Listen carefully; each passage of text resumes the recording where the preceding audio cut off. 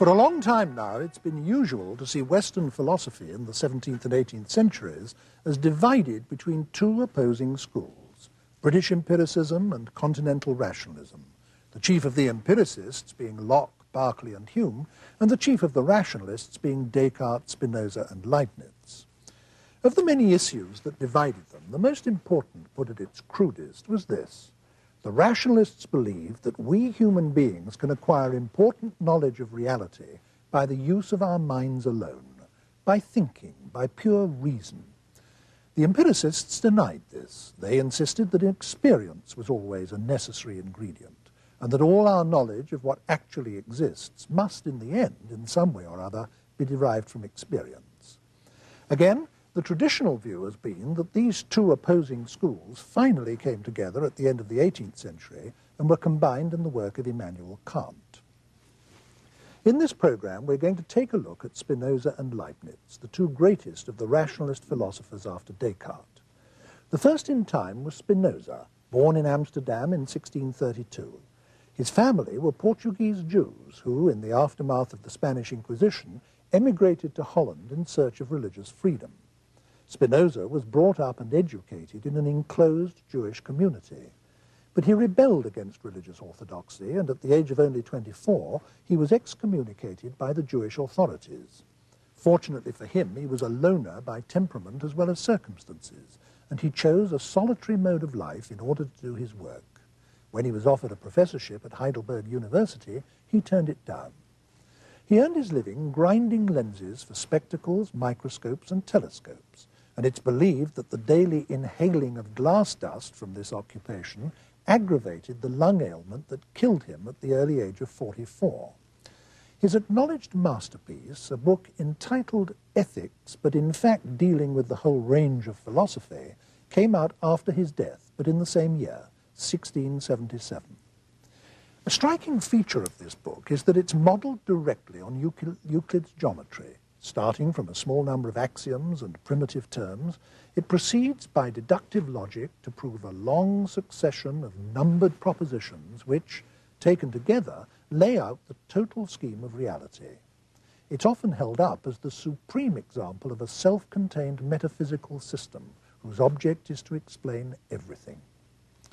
In only the year before his death, Spinoza had a series of meetings with the other philosopher we're going to consider, Leibniz, one of comparatively few instances of two of the greatest philosophers actually meeting each other and having face-to-face discussions.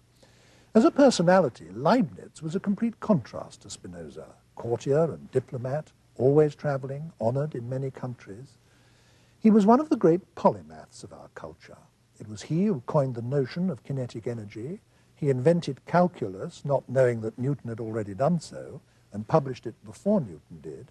In fact, it's his notation, not Newton's, that we use to this day. And he was among the great philosophers. Leibniz was born in Leipzig in 1646 and died in Hanover at the age of 70 in the year 1716. So brilliant was he as a student that he was offered a professorship at the age of 21. But, like Spinoza, he turned it down, though for the opposite reason. He wanted to be a man of the world. He spent most of his life at the court of Hanover, in the service of successive dukes, one of whom became King George I of England, founder of the present British royal family. Leibniz carried out almost every task imaginable for a person in such a position, and his philosophy was, as one might put it, written in his spare time. He wrote an enormous amount, mostly in the form of quite short papers, but published scarcely any of it during his life. He also maintained a voluminous international correspondence, which is now of philosophical importance. Among his outstanding works are The Monadology, The Discourse on Metaphysics, and a book called New Essays Concerning Human Understanding, which is a point-by-point argument with his English near-contemporary John Locke.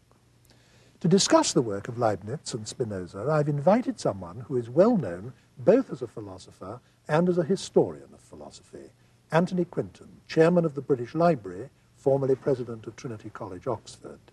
Anthony Quinton, for clarity's sake, I think we're going to have to deal with our two philosophers separately, but before we start doing that, is there anything that can be said usefully about them jointly?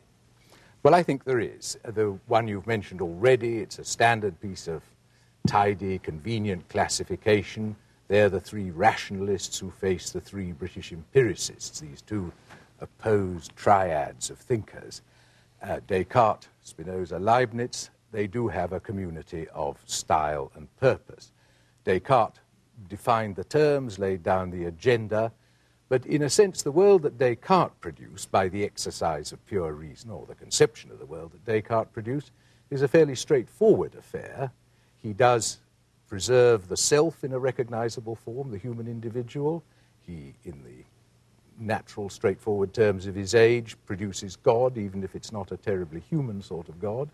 And he preserves the material world in a, broadly speaking, recognizable form, even if deprived of some of its more vivid and colorful and odoriferous attributes. But the worlds created by the application of the procedure of rationalism, the one you mentioned, you start from some self-evident propositions, like a person producing a system of geometry, and then you carry out processes of absolute straightforward deduction from these self-evident propositions.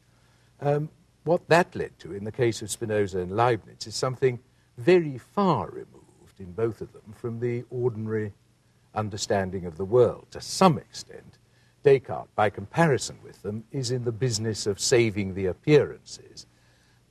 Spinoza and Leibniz both say what the world is really like is very different from what it appears to the ordinary person to be. That in both cases there is an underlying reality which philosophy can tell us about, even if common observation doesn't. That's right. And a very odd world it is in each case. I mean, just to state in very brief terms what it is, there in each of them, it's so utterly opposed in the two cases, yet they purport to be following the same procedure and under what one might call broadly Cartesian guidance. Spinoza's world is a unitary world. There is only one true thing, which is the world as a whole, which is both extended and, in some sense, mental, a system of ideas. On the other hand, in Leibniz's case, the real world consists of an infinity of things that are purely spiritual, and everything material and space itself are phenomena, appearances, byproducts, as it were, of the real world, which is this infinite array of spiritual centers. Right, well now let's start taking them one by one, and let's begin with Spinoza. It is this enormously elaborated single system, and it's often difficult to know where to break into a system when one wants to start expanding it. Where do you think is the best place to start? Well, there are a number of places you could begin. I think one had better say just a bit more about Spinoza's method, because he himself says that this book, Ethics, is demonstrated in the geometrical manner. And as you mentioned in your remarks at the beginning, he does set it out with all the familiar apparatus of geometry, things called axioms and postulates and definitions, and the end of each bit of argument has the letters QED, as if it were a straight piece of geometrical reasoning. Funny thing is that on the whole, subsequent philosophers haven't taken Spinoza's reasonings frightfully seriously. People don't think of him as a reservoir of interesting arguments, whereas they do think that of Leibniz. Anyway, so perhaps the method, although it's the most obvious feature, this very explicit and conscious geometrical method is the real stylistically obvious feature of Spinoza's work, it's not what's really important, which is, I suppose one must say, a vision. And this vision is of the world as an absolutely unitary entity, any division of which is a mutilation of some sort of misunderstanding.